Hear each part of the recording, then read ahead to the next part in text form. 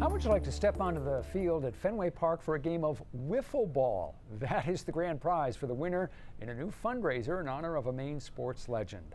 The Travis Roy Foundation has announced that it is winding down its current operations and looking for new partners. That was Travis's wish following his death. Today's announcement includes that the Boston Red Sox are offering 2 winners of an online auction for the foundation the chance to play Wiffle Ball at Fenway.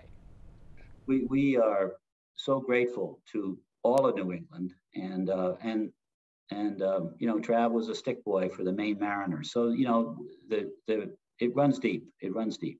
So we're very grateful. Travis Roy was a hockey player at North Yarmouth Academy who went on to play for Boston University before suffering a spinal cord injury. He became an advocate for those living with disabilities. He died in October of last year.